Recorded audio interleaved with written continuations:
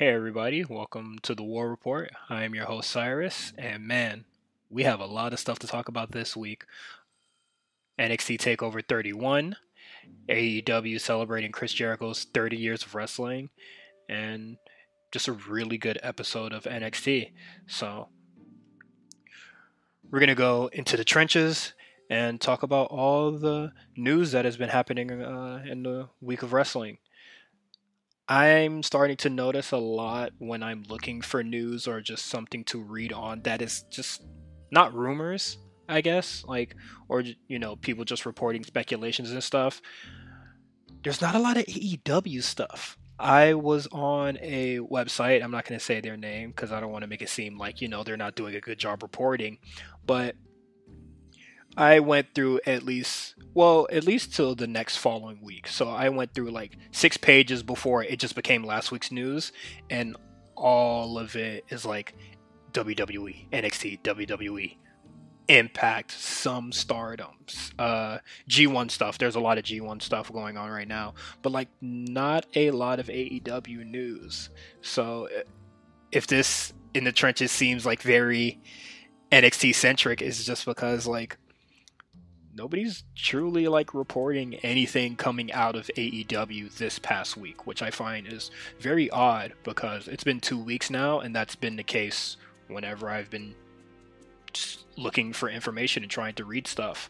But we're here in the trenches, and NXT acquires a new performance center, or not a performance center, sort of their own arena, and it's the Capitol Wrestling Center. And I am curious if Raw and SmackDown are going to transition into this building once the Amway Center like rent or lease or partnership is up. I think the Capitol Wrestling Center looks amazing. I thought NXT 30 looked great. The lighting was great.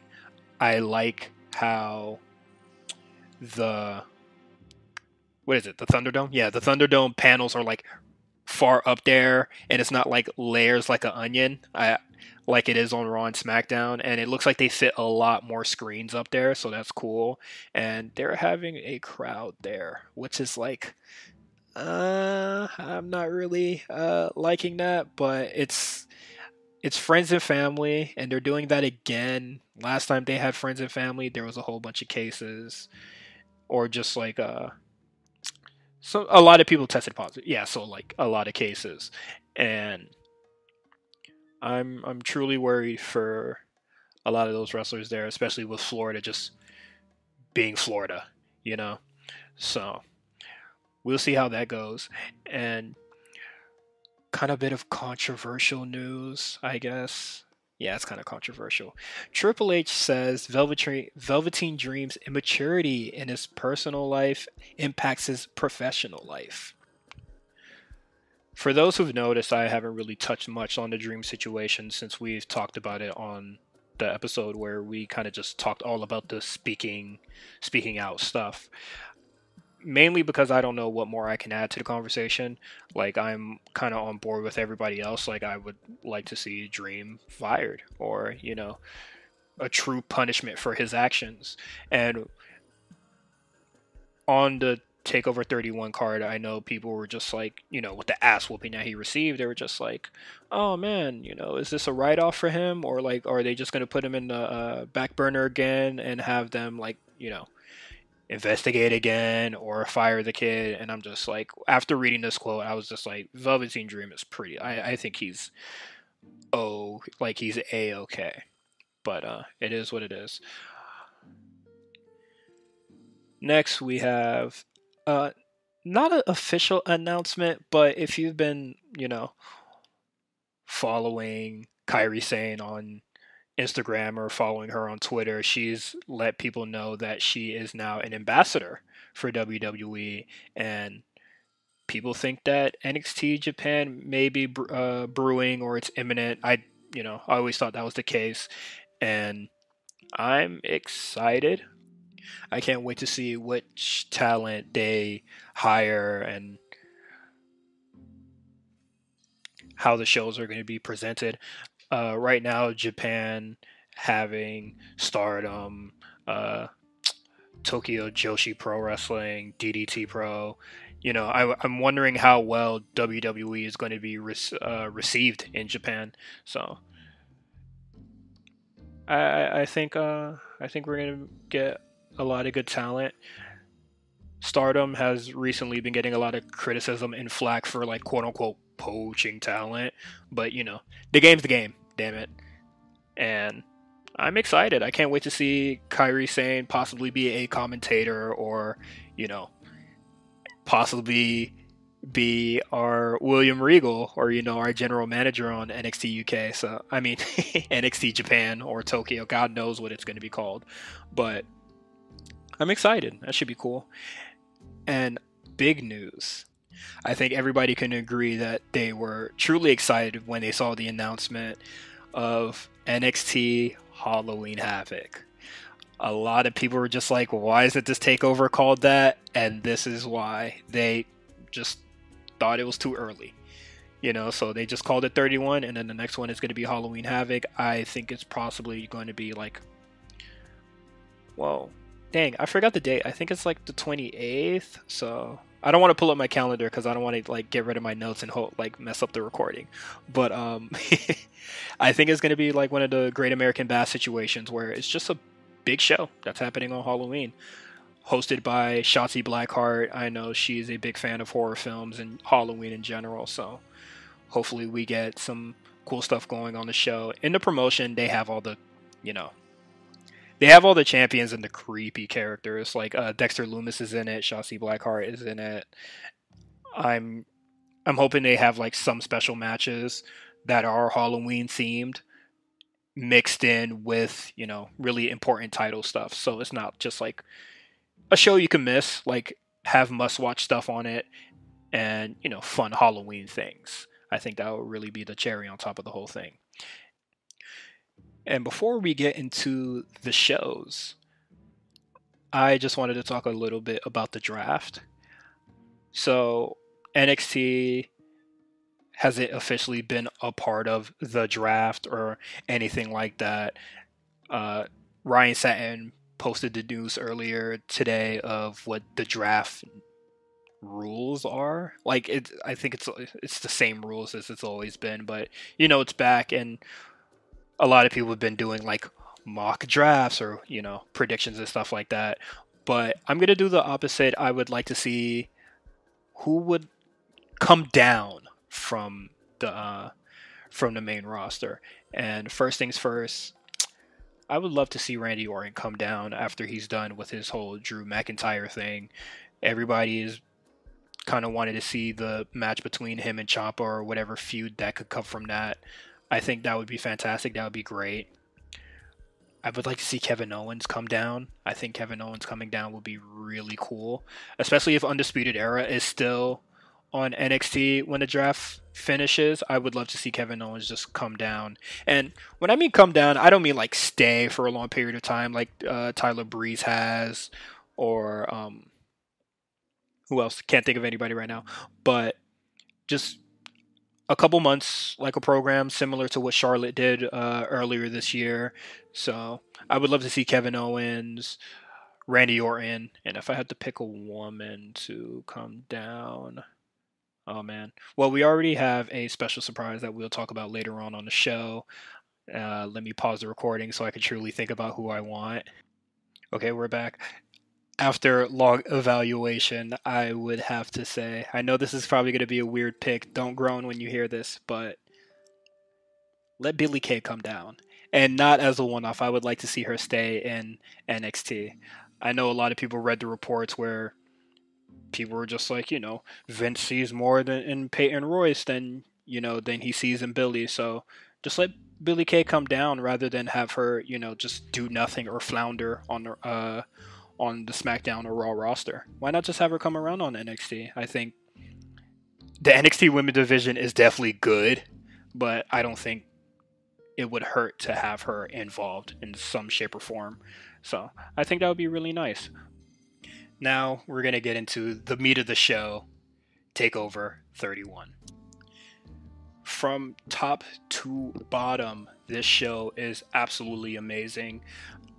I know everybody everybody's favorite match of the night is Kyle O'Reilly versus Finn Balor, one of the greatest NXT matches I've seen in a really long time. Possibly Finn Balor's best match in a really long time. Kyle O'Reilly, just an amazing talent. Like I'm sure we all know how great he is. So a match anything less than 5 stars, like probably would have been like wow, like for real. But this was really great. This match had everything I wanted in it. You know, great technique. You know, technical stuff in the ring. Kyle O'Reilly is amazing with that, and violence. And we'll talk about the violence right now, where Finn Balor suffers a broken jaw in 2 places, and that's kind of like crazy. So Finn Balor is like, he's not medically cleared, but I think he'll come back fairly soon. I don't know how jaw injuries work, but I think he wouldn't have to relinquish the title. I think he'll be out for less time than Karrion Kross is, so I don't see NXT possibly doing a #1 contendership or, you know, another tournament or vacating the title again. And Kyle O'Reilly suffers an injury that I didn't really know about until I watched the injury report earlier today. A swollen liver. That's insane. And when they played the footage back of where the injuries sort of happened, it's kind of crazy. Like Kyle O'Reilly getting like that step up knee where his knee pad is like sort of down. So yeah, Balor kind of just like ate full knee right there, and it shows. And Kyle O'Reilly getting the kick, like it's just like a thrust kick to like the midsection, and it got him really bad. I hope Kyle O'Reilly is okay. I know he has diabetes, so he's sort of immunocompromised. So I hope he's okay. Because when he was on NXT, he didn't have any visible injuries, and he was talking. So I was just like, the missing or like the broken teeth stuff is probably like cap. Because I remember when Cesaro broke his teeth, and then, you know, man, he was not talking, or when he would talk, it would just be like all muffled. But if that's truly the case, that he lost some teeth or whatever, you know, just near up. Just near up. Interesting angle at the end of the match, though, where Ridge Holland just has a beaten of Adam Cole over his shoulder, and he just presents it to Kyle O'Reilly and Finn Balor, staking his claim, or just, it looks like they were sort of leading up to a whodunit kind of story, because he shows up on Wednesday with a Benz, and he was just like, I bodied Adam Cole, so, I'm whipped up now. Now that is most likely scrapped, because, man, he got injured pretty bad on Wednesday. I have a screenshot of the report here. It says ankle dislocation and a fracture, and a dislocation and ruptured tendon. He's going to be out for quite some time. Those are injuries you don't play with. So that's truly unfortunate. I felt like they were going to do truly big things here, and NXT just has some injury bug truly lingering around, but hopefully Rich Holland makes a speedy recovery. But now we're going to get to the top of the card, where the show starts with Priest and Gargano, which I thought was also great. People were saying that there were botches, but had no proof of it. Like, there's no gifs going around proving where, they were sloppy at any, shape or form. So the match is really good, despite all the cap. And Damian Priest wins, and I'm truly curious where they go with the North American title. We haven't seen Bronson Reed for quite some time. Tim Thatcher shows up on Wednesday in a video package. Cameron Grimes seems like he's going to be busy. So I'm truly curious where Damian Priest goes next. But stellar match, and we already see where Johnny goes after this. So there's a vacant spot for challenging in the North American title, but it was really good stuff. And now we go into the singles match with Kushida versus Velveteen Dream, and Kushida beat the living hell out this kid. I love the finish to the match. I love Kushida's intensity. Having the hoverboard lock, Dream doing the Dream Valley driver, and not letting go is heat. That is that's some shit right there. Like that was really great. I love that finish a lot, and people thought that Dream was basically done here. Like this was going to be the beginning of the write-off, but as I said earlier, I don't think that's going to happen. But all good stuff. Sorry if it offends, but it was really good. Now we're going to get into Santos Escobar versus Isaiah Swerve Scott. This is probably their best match yet. Very minimal shenanigans here, and I'm not sure if Scott is going to get the call up or not, because he does lose this match, and I don't see him truly going anywhere after this. Like I'm truly confused where he goes, unless he moves up into the North American title scene. I don't know what he's going to be doing in the cruiserweight division, but dang, I forgot his new name. Tahuti Miles came up and assisted, but I forgot his new name. It's like something Adonis. I'm not sure.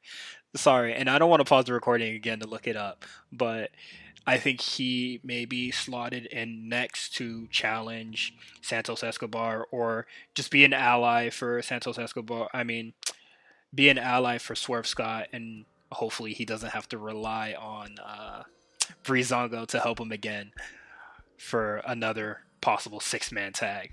But that's where they are with that. Santos Escobar is really great. I hope they have another challenger lined up for him fairly soon, because I don't want to see him just like stagnant and not doing anything. I think he's a great addition to the NXT show, and once they get that cruiserweight title off him, I definitely see like North American Championship in his like future. Like that's definitely where I would slot him, at least. Io Shirai and Candice LeRae was a phenomenal match. I thought the finish was a little weird. Like I've never been the huge fan of interferences and cheating, but I did think Johnny Gargano kind of played it slick, where he had the title and then he just like slipped it across his back, sliding the title to Candice. I thought that was cool. Not a fan of the, I'm going to put on the shirt or whatever thing, because Bayley and Sasha already did it and it didn't do nothing for me there, so I'm not a hypocrite. And I'm not sure if I'm sold 100% yet on heel Candice LeRae, but she definitely put on a stellar match here. I don't know if I can say it's better than their last match, but I thought this match was really good. I don't know where Io Shirai goes after this. It seems like there's a lot of challengers kind of set up for her. Toni Storm made her presence known, that she will be coming to NXT, date pending.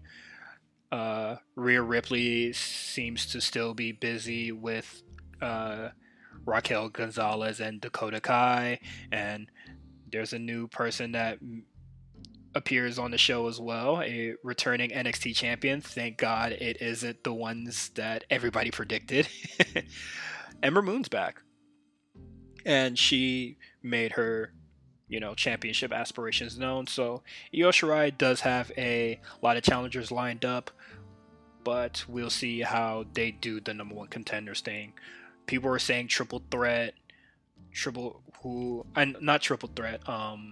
4-way. With whom? I don't know, because I don't see Dakota Kai and Raquel being on opposing sides. I think that would be cool, but right now I don't see them facing each other, and Toni Storm hasn't made her presence known yet, so I think they're gonna just give her a title shot up front instead of going through hoops and jumps and stuff like that. But I still think that Rhea Ripley may be like the feud that they're gonna have, and now that I'm thinking about it, Toni Storm might be the backup in case like Rhea Ripley gets called up or something. But it is what it is. And that's it. That's Takeover 30. I thought it was a stellar show. I think this is definitely up there with In Your House, Mania. Shit, I thought this was a really stellar show, top to bottom, and WWE has been doing stellar stuff with the pay-per-views. This is like they're on a good streak of pay-per-views right now. I think it's 4 so far, and I think Halloween Havoc is going to be great. Hell in a Cell. Hell in a Cell might break the streak because there's draft shenanigans and stuff like that. So God knows what happens there. But for NXT at least, it's been really great shows back to back to back. And now we go into NXT. I have no idea why you did what you did. And truth be told, I don't care. Because, Ridge, you broke my ribs, and now you are a dead man. And that is undisputed. This is a really good show as well. I definitely think like the Capitol Wrestling Center definitely makes it pop. Like it breathes, fresh air into NXT that is more than just opening up the entrance ramp, just putting up more barricades. The Capitol Wrestling Center makes this show feel a lot more special, But the show starts with Kushida and Tommaso Ciampa, and I thought if this match was on the Takeover card, like this would probably be like the second best match there. I don't know if that's being disrespectful or not, or like a backhand compliment, but this match was really good. Not a fan of the finish here with Velveteen Dream interfering, but it is what it is. I think they're just trying to postpone some things while they figure out if Balor's okay, and then they could put Kushida in that spot. But it is what it is. Ember Moon cuts a promo, and people are really being mean about it. I don't think this is like the worst promo that I've heard from her. She doesn't get the mic often, and she even said like she was surprised that she even got mic time. I don't think that she's like insanely awful, but she just seems uncomfortable on the mic to me, and that's okay. Shit, we're all mic shy, I guess. But people are ragging on her promo skills and her appearance, and she has what counts. She can wrestle. And that's truly all I can ask for. She comes back from a career-threatening injury in the main event, having a stellar showing. Like, I don't care if she has an appearance that you don't personally agree with, or she looks like she raided Rhea Ripley's closet. Like, I think her new look is cool. People are still trying to find out, like, oh man, what's her character is. I'm not gonna try to dive that deep and try to figure it out, but she has what counts to me right now, that she is an amazing wrestler, and that's fantastic. That is all I can ask for. And with her promo, sets up the main event.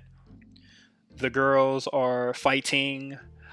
Rhea Ripley wanted to say some things, and then Raquel and Dakota Kai beat her up again, and then we get Dakota Kai, Raquel versus Rhea Ripley, insert face here. Like, I think we've seen this match many a times already in the past couple of months, but it is what it is because the match was fantastic. Io doesn't seem to care at all, and that's why I think that Io is going to get, sort of put into the background a little bit while they try to figure out who's the number one contender and try to figure things out when the draft happens. Like, I think they're just preparing for people to just get randomly called up. So I understand, and that's fine with me. Now, something really important that I wanted to talk about is the Indy Hartwell and the Gargano family things. Indy Hartwell surprises the Gargano family with a very impressive new TV, and inside of the TV there is a USB showing Indy Hartwell sort of being Candice's guardian angel in the Battle Royale that she's won to get her number one contendership match with Io Shirai that happened at TakeOver 31. I like that Candice LeRae is being very hesitant to embrace Indy Hartwell in, because she's let in many people before and they all have betrayed her.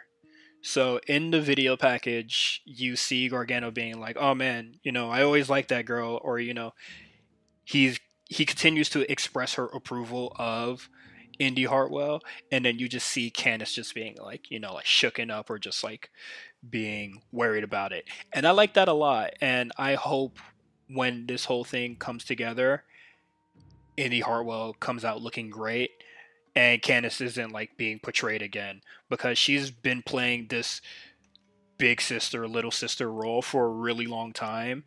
And to do it again as a heel in her new character, quote unquote, that's kind of a problem for me. But if this means that Indy Hartwell gets to improve and get more TV time, be featured more, possibly taking one of the spots of the women that possibly is going to get called up in the draft, I'm all for it. But I would like Candice LeRae to be. I want to see them kind of like sort of like drag it out where she slowly starts to embrace her. And hopefully there isn't a betrayal in the end. Now we're going to get into the in-ring return of my favorite NXT superstar, Dexter Lumis. Austin Theory beats up Leon Ruff, who officially signed with NXT, along with some other Evolve wrestlers this week.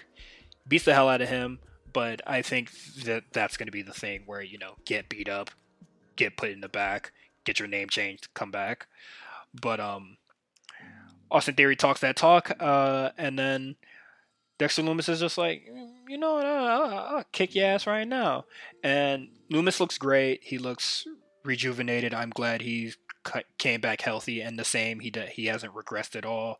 He beats the hell out of Theory, just like Adam Cole did, and then gets hit with one of the sneaky cave-ins by Cameron Grimes when the bell rings. And that seems to be one of the matches that we're possibly going to have at Halloween Havoc. And I think that spells doom for Cameron Grimes there. You don't want to mess with the spooky man on the spooky theme show. Looking at my notes here, and yeah, that's more or less the show. That is NXT. I read it out of order, so got back to the main event that I already spoke about. But we're going to transition into AEW, celebrating Jericho's 30th year in wrestling.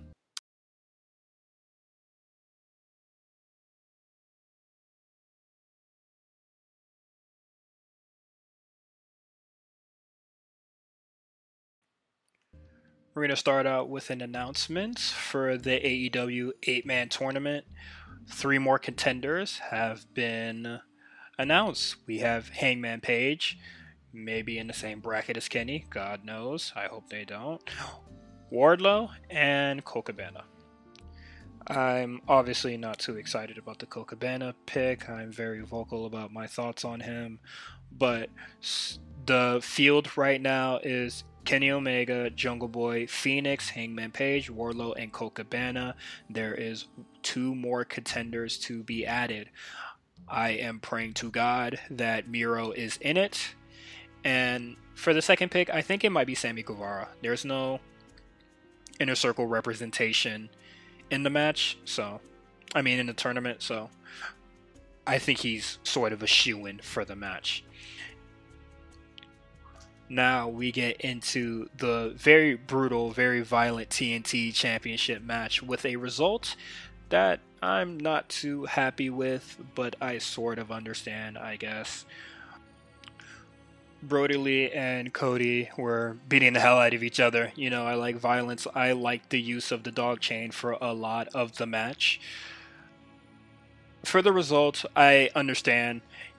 Brody Lee was just keeping the title warm for Cody, I guess. I'm not too upset about it. I definitely thought that the TNT title made Brody Lee feel more of a threat alongside Dark Order, because, having gold, proving that you're a champion, is good leadership. I've said it before on other episodes. Cody having it and then having a title match with Orange Cassidy, who already lost AT&T championship match 2 weeks ago, is a choice, but I think it will be an okay match. I think it will be fine. Cody gets to sort of have a good time now that he's back in AEW. We have another match on the show for the FCW title. Don't know why we're truly fighting for this, but it is what it is. Will Hobbs and Brian Cage. I thought this was a really good match. I thought they had okay chemistry, like just two big dudes truly slugging it out, power slamming each other, doing all that. Unfortunately, Will Hobbs loses, and he's offered to join Team Taz. Now, I think he would be a really good fit for the group. He is a big powerhouse wrestler. I think him and Brian Cage could possibly be like a really good tag team in the future. You know, AEW loves tag teams, so why not pull the trigger on that at some point in time? Now, what I'm not particularly too big of a fan of is Darby Allin's kind of a run-in in the segment. I don't get it. Like, can we do something else with Darby Allin rather than walk around with the skateboard whenever the FTW crew does anything menacing?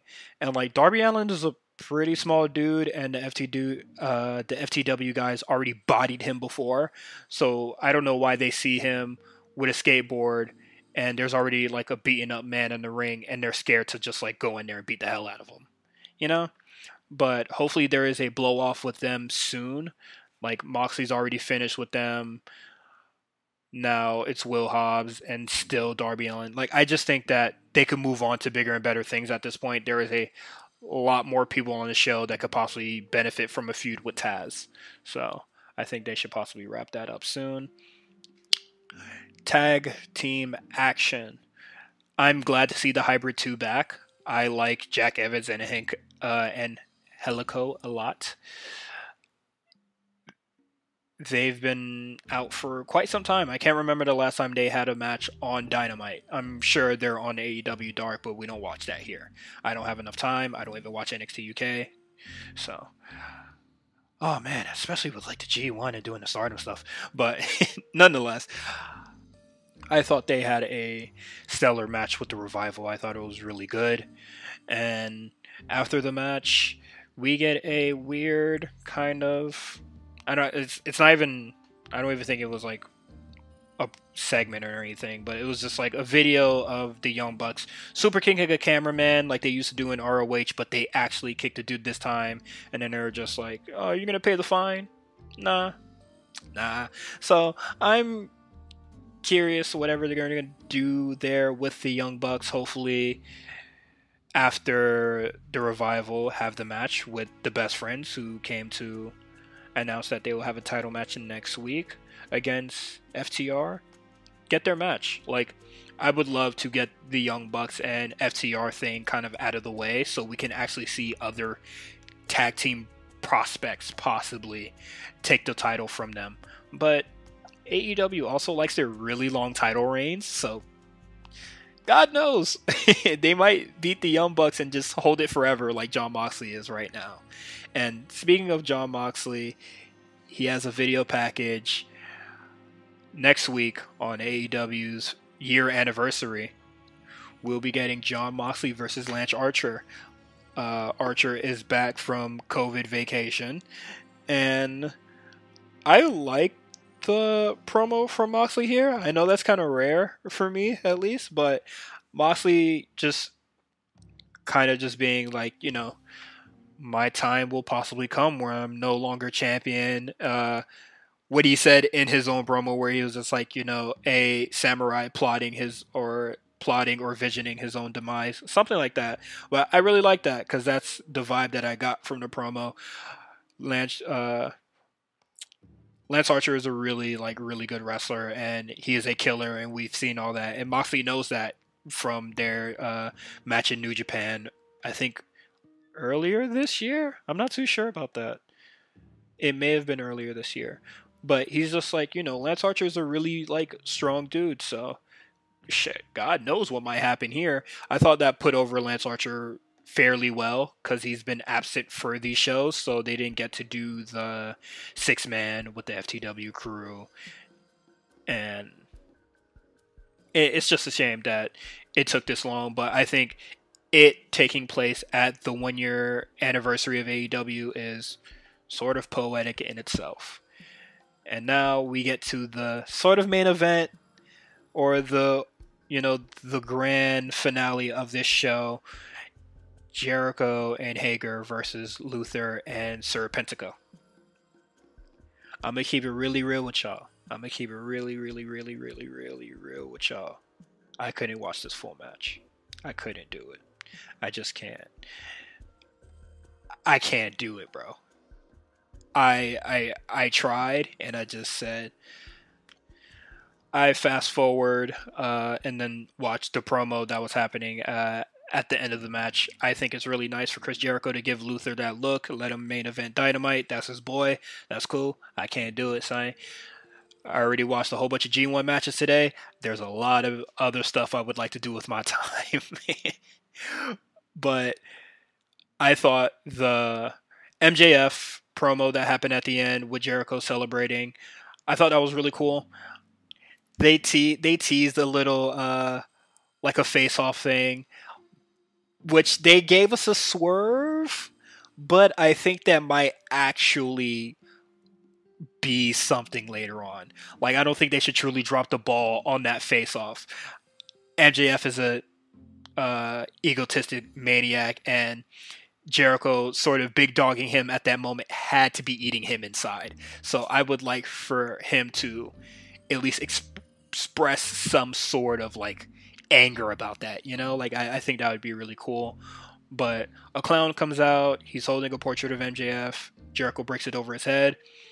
They do the face off, and then it's all jokes, it's all fun and time. And then everybody out in the AEW roster, screw COVID, comes out with a little bit of the bubbly, and they're all just popping champagne with Chris Jericho.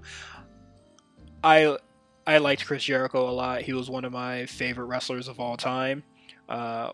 When I started becoming a huge wrestling head, or like a mark, I was watching a lot of his matches in WCW. I think at the time I was on Tumblr, and I saw a picture against him and Ultimo Dragon, and I was just like, oh, that shit look cool.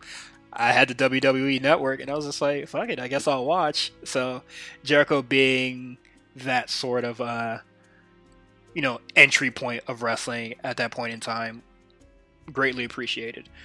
I know everybody feels certain ways about Jericho right now, including myself, but I can look back in the past and acknowledge the great stuff that he has put together in the wrestling ring. God knows, what he does outside the ring. Hey, man, I don't want to talk about it, but what he does in there is really good stuff. And shit, hope to another 30, as they say for people's birthdays and stuff like that. But that is our show. AEW, NXT, and Takeover 30 are in the books. We have big shows ahead of us. So stay tuned to the A Show Network. We have a lot of good stuff coming very soon. G Show, me and Justin talking about a lot of the G1 stuff. The A Show. The A Show. Do I need to say more?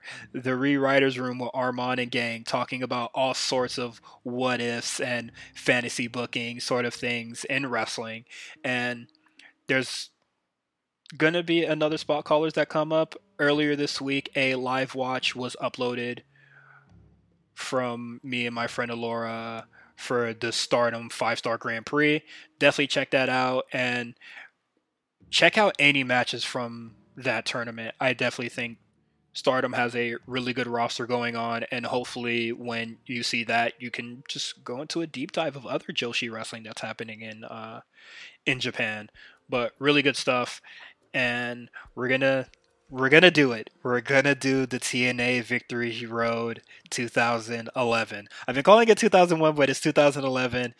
We're gonna do it. It's coming. I don't want it to come, but it's coming. So be on the lookout for that, and that's our show. See you guys next. I'm not cutting that out. You know what? I'm not cutting that out. I'll see you guys next week, and hopefully I'll have a guest. I'm thinking about bringing back a lot of guests coming on. I just wanted to experiment with some things on the show, and then see how it goes. But see you guys. Cody Lee and Cody Lee. You know what? I might keep that in. Oh my lord.